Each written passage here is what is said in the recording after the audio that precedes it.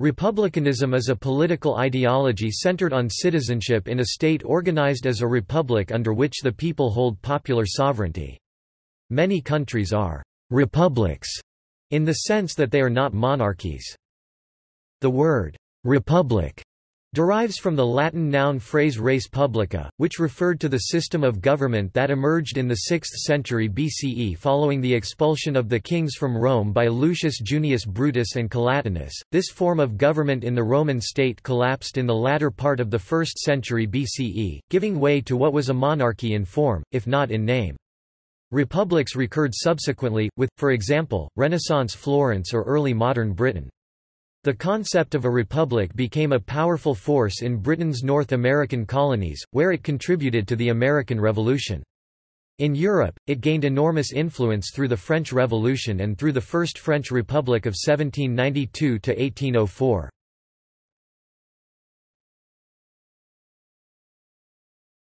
Topic: Historical development of republicanism.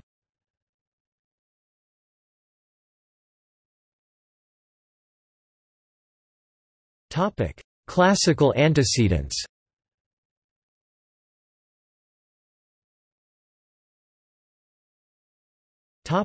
Ancient Greece. In ancient Greece, several philosophers and historians analyzed and described elements we now recognize as classical republicanism. Traditionally, the Greek concept of politeia was rendered into Latin as res publica. Consequently, political theory until relatively recently often used republic in the general sense of regime. There is no single written expression or definition from this era that exactly corresponds with a modern understanding of the term republic, but most of the essential features of the modern definition are present in the works of Plato, Aristotle, and Polybius. These include theories of mixed government and of civic virtue. For example, in the Republic, Plato places great emphasis on the importance of civic virtue, aiming for the good, together with personal virtue, just man, on the part of the ideal rulers.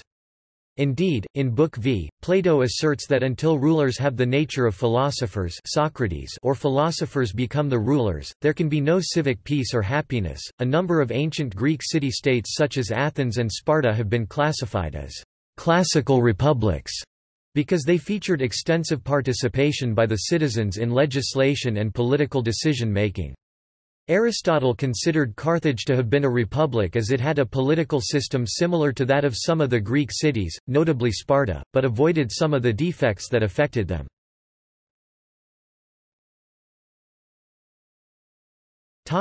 Ancient Rome. Both Livy, a Roman historian, and Plutarch, who is noted for his biographies and moral essays, described how Rome had developed its legislation, notably the transition from a kingdom to a republic, by following the example of the Greeks. Some of this history, composed more than 500 years after the events, with scant written sources to rely on, may be fictitious reconstruction. The Greek historian Polybius, writing in the mid-2nd century BCE, emphasized in Book 6 the role played by the Roman Republic as an institutional form in the dramatic rise of Rome's hegemony over the Mediterranean. Polybius exerted a great influence on Cicero as he wrote his politico-philosophical works in the 1st century BCE. In one of these works, De Re Publica, Cicero linked the Roman concept of res publica to the Greek politeia. The modern term republic, despite its derivation, is not synonymous with the Roman res publica. Among the several meanings of the term res publica, it is most often translated republic, where the Latin expression refers to the Roman state, and its form of government, between the era of the kings and the era of the emperors. This Roman republic would, by a modern understanding of the word, still be defined as a true republic, even if not coinciding entirely. Thus, Enlightenment philosophers saw the Roman Republic as an ideal system because it included features like a systematic separation of powers. Romans still called their state res publica in the era of the early emperors because, on the surface, the organization of the state had been preserved by the first emperors without significant alteration. Several offices from the Republican era, held by individuals, were combined under the control of a single person. These changes became permanent, and gradually conferred sovereignty on the emperor. Cicero's description of the ideal state, in De Republica, does not equate to a modern-day republic. It is more like enlightened absolutism. His philosophical works were influential when Enlightenment philosophers such as Voltaire developed their political concepts. In its classical meaning, a republic was any stable, well-governed political community. Both Plato and Aristotle identified three forms of government: democracy, aristocracy, and monarchy. First Plato and Aristotle, and then Polybius and Cicero, held that the ideal republic is a mixture of these three forms of government. The writers of the Renaissance embraced this notion. Cicero expressed reservations concerning the republican form of government. While in his theoretical works he defended monarchy, or at least a mixed monarchy, oligarchy, in his own political life, he generally opposed men, like Julius Caesar, Mark Antony, and Octavian, who were trying to realize such ideals. Eventually, that opposition led to his death, and Cicero can be seen as a victim of his own republican ideals. Tacitus, a contemporary of Plutarch, was not concerned with whether a form of government could be analyzed as a republic or a monarchy. He analyzed how the powers accumulated by the early Julio-Claudian dynasty were all given by a state that was still notionally a republic. Nor was the Roman Republic forced to give away these powers, it did so freely and reasonably, certainly in Augustus' case, because of his many services to the state, freeing it from civil wars and disorder. Tacitus was one of the first to ask whether such powers were given to the head of state because the citizens wanted to give them, or whether they were given for other reasons, for example, because one had a deified ancestor. The latter case led more easily to abuses of power. In Tacitus's opinion, the trend away from a true republic was irreversible only when Tiberius established power, shortly after Augustus' death in 14 CE, much later than most historians place the start of the imperial form of government in Rome. By this time, too many principles defining some powers as untouchable had been implemented.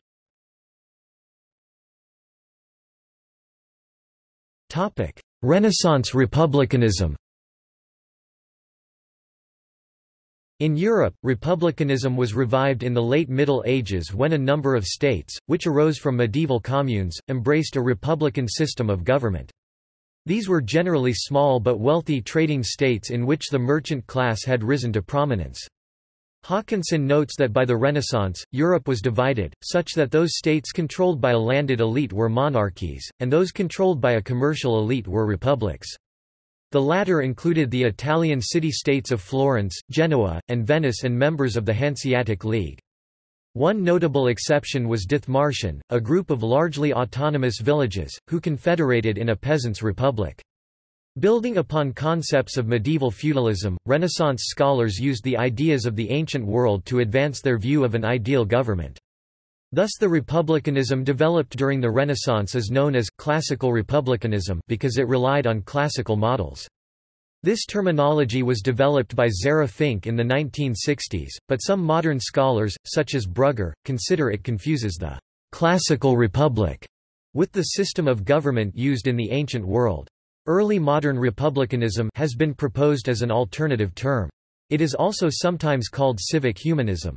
Beyond simply a non-monarchy, early modern thinkers conceived of an ideal republic, in which mixed government was an important element, and the notion that virtue and the common good were central to good government. Republicanism also developed its own distinct view of liberty. Renaissance authors who spoke highly of republics were rarely critical of monarchies. While Niccolò Machiavelli's Discourses on Livy is the period's key work on republics, he also wrote the treatise The Prince, which is better remembered and more widely read, on how best to run a monarchy. The early modern writers did not see the republican model as universally applicable, most thought that it could be successful only in very small and highly urbanized city-states. Jean Bodin in 6 Books of the Commonwealth 1576 identified monarchy with republic. Classical writers like Tacitus, and Renaissance writers like Machiavelli tried to avoid an outspoken preference for one government system or another. Enlightenment philosophers, on the other hand, expressed a clear opinion. Thomas More, writing before the Age of Enlightenment, was too outspoken for the reigning king's taste, even though he coded his political preferences in a utopian allegory.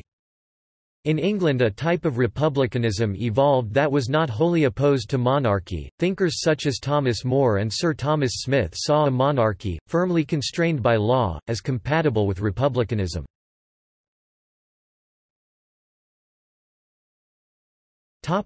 Dutch Republic. Anti-monarchism became more strident in the Dutch Republic during and after the 80 Years' War, which began in 1568.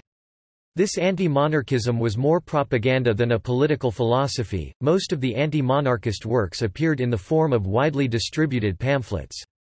This evolved into a systematic critique of monarchy, written by men such as the brothers Johann and Peter de la Court. They saw all monarchies as illegitimate tyrannies that were inherently corrupt.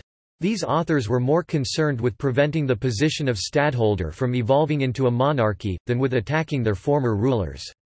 Dutch republicanism also influenced on French Huguenots during the Wars of Religion. In the other states of early modern Europe, republicanism was more moderate.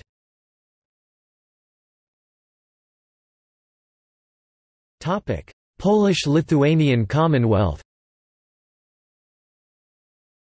In the Polish-Lithuanian Commonwealth, republicanism was the influential ideology. After the establishment of the Commonwealth of Two Nations, Republicans supported the status quo, of having a very weak monarch, and opposed those who thought a stronger monarchy was needed. These mostly Polish Republicans, such as Łukasz Gonicki, Andrzej Wolin, and Stanisław Konarski, were well read in classical and Renaissance texts and firmly believed that their state was a republic on the Roman model, and started to call their state the Rzeczpospolita. Atypically, Polish-Lithuanian republicanism was not the ideology of the commercial class, but rather of the landed nobility, which would lose power if the monarchy were expanded. This resulted in an oligarchy of the great landed magnates.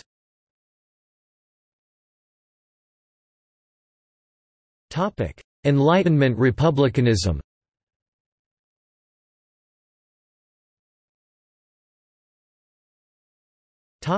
England. Oliver Cromwell set up a republic called the Commonwealth of England 1649–1660, which he ruled after the overthrow of King Charles I. James Harrington was then a leading philosopher of republicanism. John Milton was another important Republican thinker at this time, expressing his views in political tracts as well as through poetry and prose. In his epic poem Paradise Lost, for instance, Milton uses Satan's fall to suggest that unfit monarchs should be brought to justice, and that such issues extend beyond the constraints of one nation. As Christopher N. Warren argues, Milton offers a language to critique imperialism, to question the legitimacy of dictators, to defend free international discourse, to fight unjust property relations, and to forge new political bonds across national lines. This form of international Miltonic republicanism has been influential on later thinkers including 19th-century radicals Karl Marx and Friedrich Engels. According to Warren and other historians, the collapse of the Commonwealth of England in 1660 and the restoration of the monarchy under Charles II discredited republicanism among England's ruling circles. Nevertheless, they welcomed the liberalism, and emphasis on rights, of John Locke, which played a major role in the Glorious Revolution of 1688. Even so, republicanism flourished in the country party of the early 18th century, Commonwealthmen, which denounced the corruption of the court party, producing a political theory that heavily influenced the American colonists. In general, the English ruling classes of the 18th century vehemently opposed republicanism, typified by the attacks on John Wilkes, and especially on the American Revolution and the French Revolution.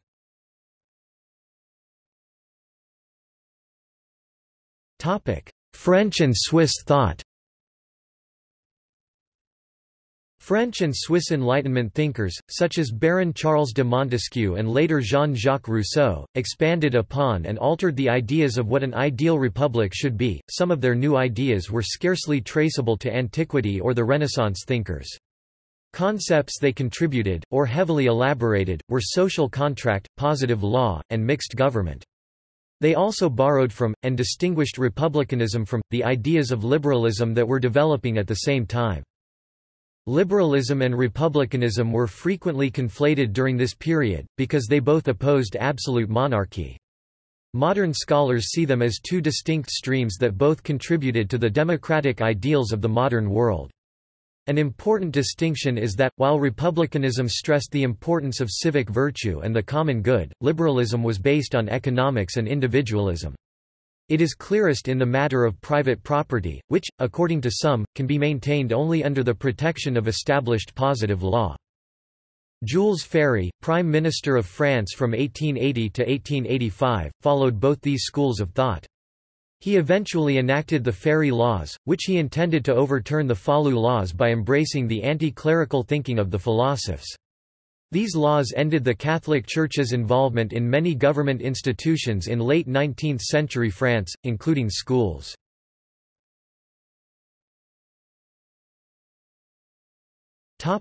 Republicanism in the United States. In recent years a debate has developed over the role of republicanism in the American Revolution and in the British radicalism of the 18th century. For many decades the consensus was that liberalism, especially that of John Locke, was paramount and that republicanism had a distinctly secondary role. The new interpretations were pioneered by J.G.A. Pocock, who argued in The Machiavellian Moment 1975 that, at least in the early 18th century, republican ideas were just as important as liberal ones. Pocock's view is now widely accepted. Bernard Bailyn and Gordon Wood pioneered the argument that the American Founding Fathers were more influenced by republicanism than they were by liberalism. Cornell University professor Isaac Kramnik, on the other hand, argues that Americans have always been highly individualistic and therefore Lockean. Joyce Appleby has argued similarly for the Lockean influence on America. In the decades before the American Revolution 1776, the intellectual and political leaders of the colonies studied history intently, looking for models of good government. They especially followed the development of republican ideas in England. Pocock explained the intellectual sources in America. The Whig canon and the Neo-Harringtonians, John Milton, James Harrington and Sidney, Trenchard, Gordon and Bolingbroke, together with the Greek, Roman, and Renaissance masters of the tradition as far as Montesquieu, formed the authoritative literature of this culture, and its values and concepts were those with which we have grown familiar, a civic and patriot ideal in which the personality was founded in property, perfected in citizenship but perpetually threatened by corruption, government figuring paradoxically as the principal source of corruption and operating through such means as patronage, faction, standing armies opposed to the ideal of the militia, established churches opposed to the Puritan and deist modes of American religion, and the promotion of a moneyed interest, though the formulation of this last concept was somewhat hindered by the keen desire for readily available paper credit common in colonies of settlement. A neoclassical politics provided both the ethos of the elites and the rhetoric of the upwardly mobile, and accounts for the singular cultural and intellectual homogeneity of the Founding Fathers and their generation. The commitment of most Americans to these republican values made the American Revolution inevitable. Britain was increasingly seen as corrupt and hostile to republicanism, and as a threat to the established liberties the Americans enjoyed. Leopold von Ranke in 1848 claimed that American republicanism played a crucial role in the development of European liberalism. By abandoning English constitutionalism and creating a new republic based on the rights of the individual, the North Americans introduced a new force in the world. Ideas spread most rapidly when they have found adequate concrete expression. Thus republicanism entered our Romanic, Germanic world. Up to this point, the conviction had prevailed in Europe that monarchy best served the interests of the nation. Now the idea spread that the nation should govern itself. But only after a state had actually been formed on the basis of the theory of representation did the full significance of this idea become clear. All later revolutionary movements have this same goal. This was the complete reversal of a principle. Until then, a king who ruled by the grace of God had been the center around which everything turned. Now the idea emerged that power should come from below. These two principles are like two opposite poles, and it is the conflict between them that determines the course of the modern world. In Europe the conflict between them had not yet taken on concrete form, with the French Revolution it did.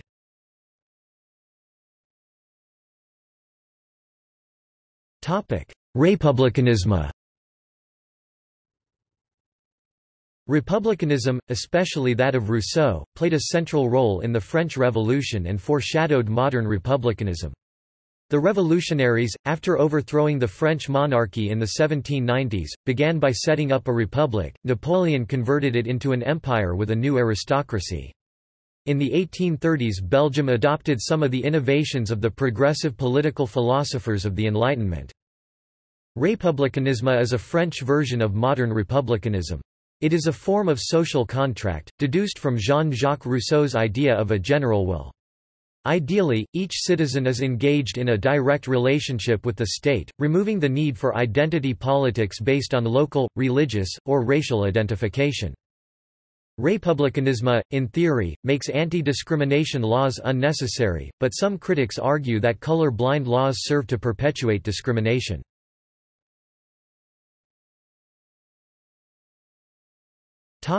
Republicanism in Ireland.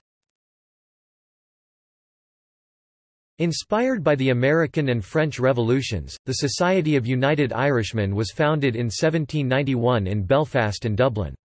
The inaugural meeting of the United Irishmen in Belfast on 18 October 1791 approved a declaration of the Society's objectives.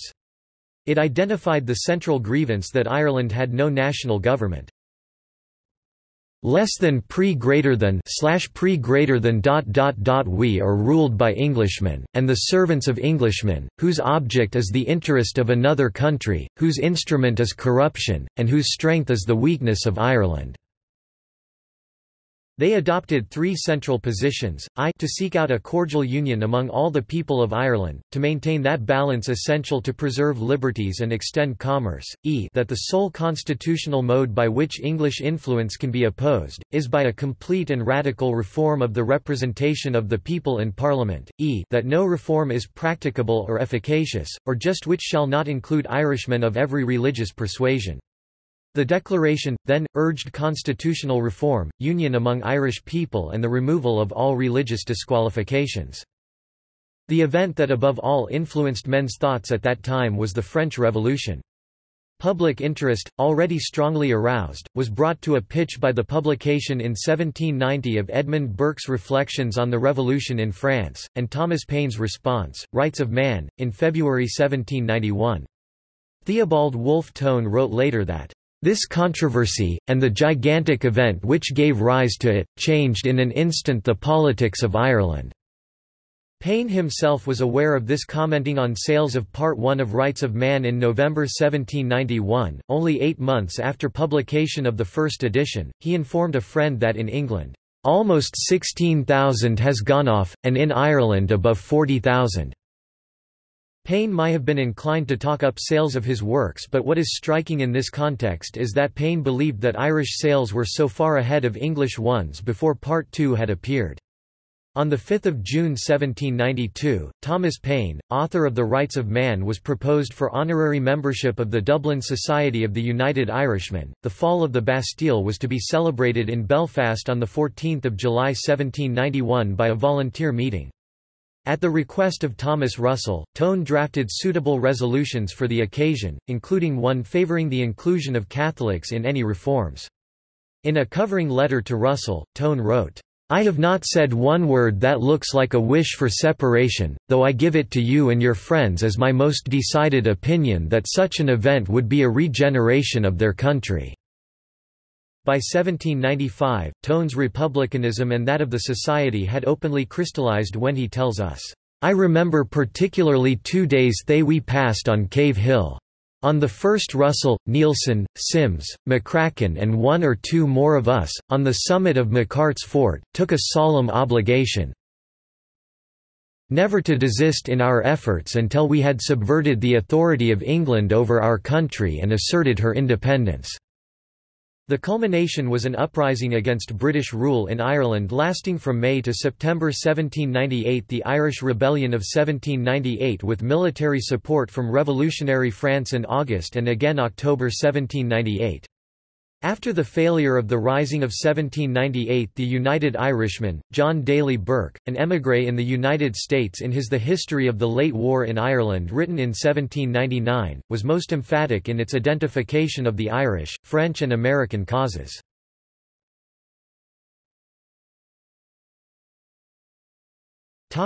Modern republicanism.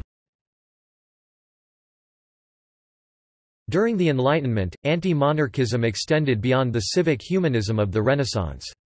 Classical republicanism, still supported by philosophers such as Rousseau and Montesquieu, was only one of several theories seeking to limit the power of monarchies rather than directly opposing them. New forms of anti-monarchism, such as liberalism and later socialism, quickly overtook classical republicanism as the leading ideologies. Republicanism gained support, and monarchies were challenged throughout Europe.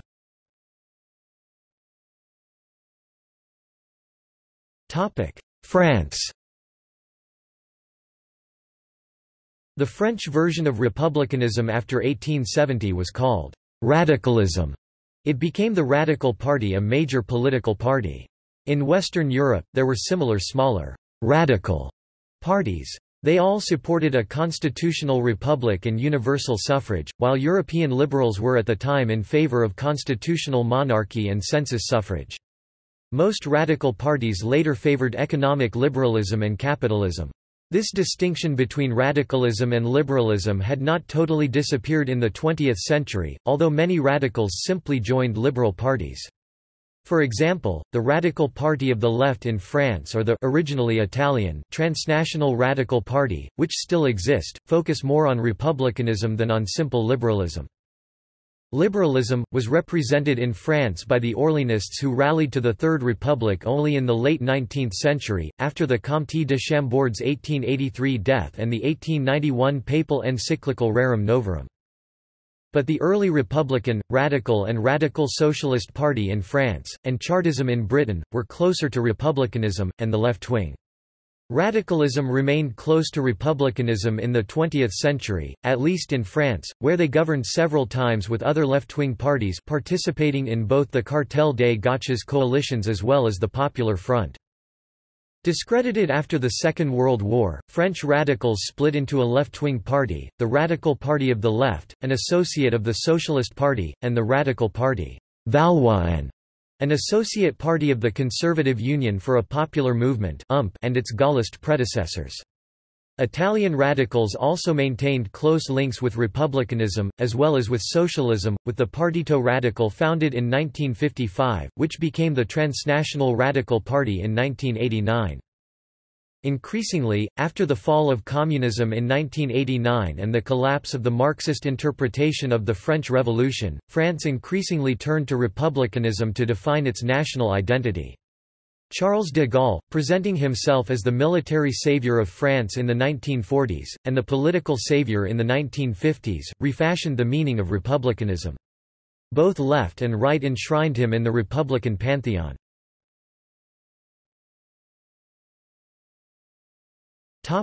United States. Republicanism became the dominant political value of Americans during and after the American Revolution. The Founding Fathers were strong advocates of Republican values, especially Thomas Jefferson, Samuel Adams, Patrick Henry, Thomas Paine, Benjamin Franklin, John Adams, James Madison and Alexander Hamilton.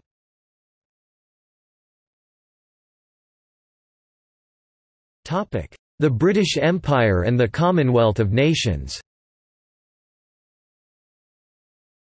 In some countries of the British Empire, later the Commonwealth of Nations, republicanism has taken a variety of forms.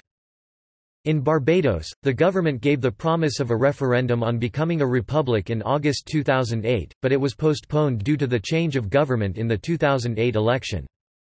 In South Africa, republicanism in the 1960s was identified with the supporters of apartheid, who resented British interference in their treatment of the country's black population.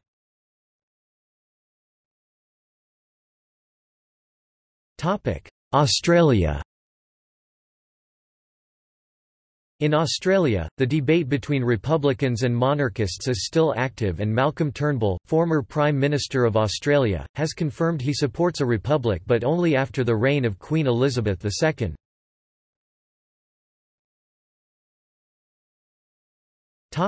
Barbados. On the 22nd of March 2015, Prime Minister Freundel Stuart announced that Barbados will move towards a republican form of government in the very near future.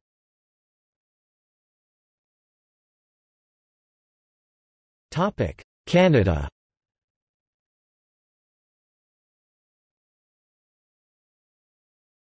Topic: Jamaica. Andrew Holness, the current Prime Minister of Jamaica, has announced that his government intends to begin the process of transitioning to a republic.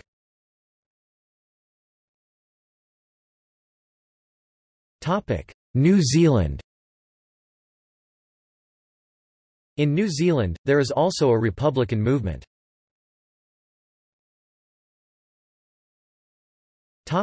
The United Kingdom of Great Britain and Northern Ireland. Republican groups are also active in the United Kingdom. The major organisation campaigning for a republic in the United Kingdom is Republic.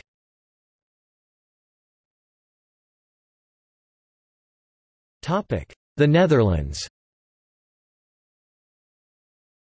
The Netherlands have known two republican periods, the Dutch Republic (1581–1795) that gained independence from the Spanish Empire during the 80 Years' War, followed by the Batavian Republic (1795–1806) that after conquest by the French First Republic had been established as a sister republic. After Napoleon crowned himself Emperor of the French, he made his brother Louis Bonaparte King of Holland (1806–1810), then annexed the Netherlands into the French First Empire 1810–1813 until he was defeated at the Battle of Leipzig. Thereafter the Sovereign Principality of the United Netherlands 1813–1815 was established, granting the Orange-Nassau family, who during the Dutch Republic had only been stadtholders, a princely title over the Netherlands, and soon William Frederick even crowned himself King of the Netherlands. His rather autocratic tendencies in spite of the principles of constitutional monarchy met increasing resistance from Parliament and the population, which eventually limited the monarchy's power and democratized the government, most notably through the constitutional reform of 1848. Since the late 19th century, republicanism has had various degrees of support in society, which the royal house generally dealt with by gradually letting go of its formal influence in politics and taking on a more ceremonial and symbolic role. Nowadays, popularity of the monarchy is high, but there is a significant republican minority that strives to abolish the monarchy altogether.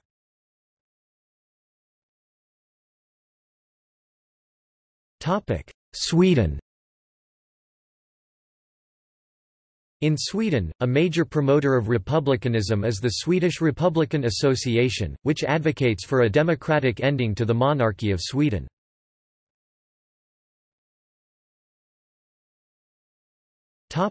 Spain. There is a renewed interest in republicanism in Spain after two earlier attempts, the First Spanish Republic (1873–1874) and the Second Spanish Republic (1931–1939). Movements such as Ciudadanos por la República, Citizens for the Republic in Spanish, have emerged, and parties like United Left Spain and the Republican Left of Catalonia increasingly refer to republicanism. In a survey conducted in 2007 reported that 69% of the population prefer the monarchy to continue, compared with 22% opting for a republic. In a 2008 survey, 58% of Spanish citizens were indifferent, 16% favored a republic, 16% were monarchists, and 7% claimed they were Juancarlistas, supporters of continued monarchy under King Juan Carlos I, without a common position for the fate of the monarchy after his death. In the last years republicanism has been rising, especially among the young people.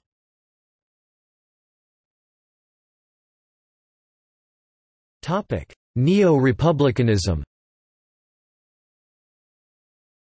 Neo-republicanism is the effort by current scholars to draw on a classical republican tradition in the development of an attractive public philosophy intended for contemporary purposes.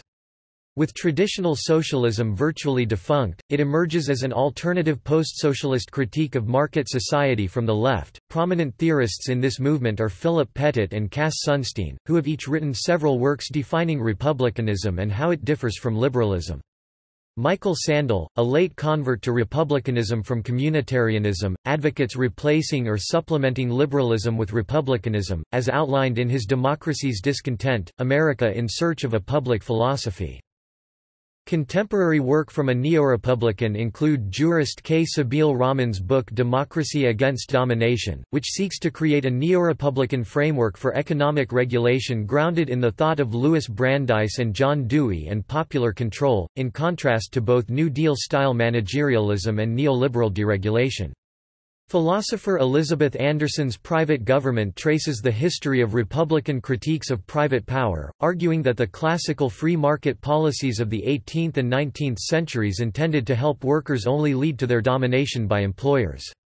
In From Slavery to the Cooperative Commonwealth, political scientist Alex Gorvick examines a strain of late 19th-century American republicanism known as labor republicanism that was the producerist labor union the Knights of Labor, and how republican concepts were used in service of workers' rights, but also with a strong critique of the role of that union in supporting the Chinese Exclusion Act.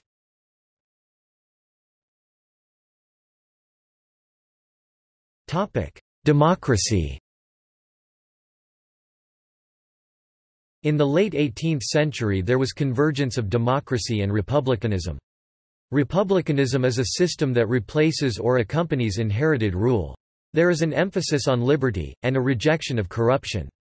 It strongly influenced the American Revolution and the French Revolution in the 1770s and 1790s, respectively.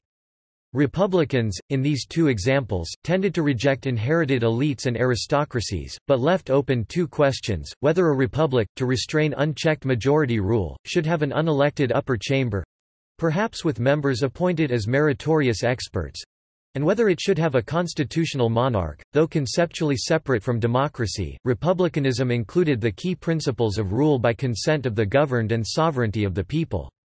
In effect, republicanism held that kings and aristocracies were not the real rulers, but rather the whole people were. Exactly how the people were to rule was an issue of democracy. Republicanism itself did not specify a means. In the United States, the solution was the creation of political parties that reflected the votes of the people and controlled the government. See Republicanism in the United States.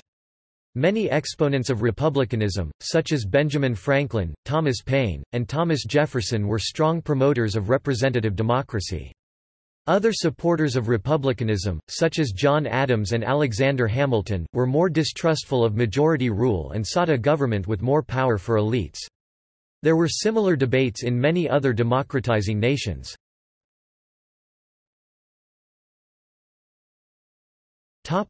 Democracy and republic.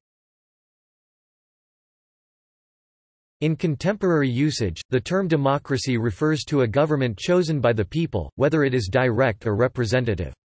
Today the term republic usually refers to representative democracy with an elected head of state, such as a president, who serves for a limited term, in contrast to states with a hereditary monarch as a head of state, even if these states also are representative democracies, with an elected or appointed head of government such as a prime minister. The Founding Fathers of the United States rarely praised and often criticized democracy, which in their time tended to specifically mean direct democracy and which they equated with mob rule. James Madison argued that what distinguished a democracy from a republic was that the former became weaker as it got larger and suffered more violently from the effects of faction, whereas a republic could get stronger as it got larger and combated faction by its very structure.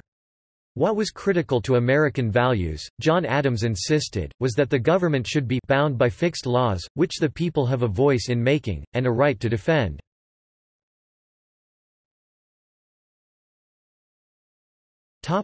Constitutional monarchs and upper chambers. Some countries such as the United Kingdom, the Netherlands, Belgium, Luxembourg, the Scandinavian countries, and Japan turned powerful monarchs into constitutional ones with limited, or eventually merely symbolic, powers. Often the monarchy was abolished along with the aristocratic system, whether or not they were replaced with democratic institutions such as in France, China, Iran, Russia, Germany, Austria, Hungary, Italy, Greece, Turkey and Egypt. In Australia, New Zealand, Canada, Papua New Guinea, and some other countries the monarch, or its representative, is given supreme executive power, but by convention acts only on the advice of his or her ministers. Many nations had elite upper houses of legislatures, the members of which often had lifetime tenure, but eventually these houses lost much power, as the UK House of Lords, or else became elective and remained powerful.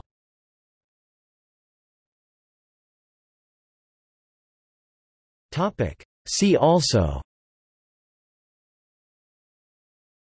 Christian Republic, Democratic Republic, Islamic Republic, Italian institutional referendum, 1946, Kemalism, Monarchism, People's Republic, Republican Party, Tacidian studies, differing interpretations whether Tacitus defended republicanism, red Tacidists, or the contrary, black Tacidists.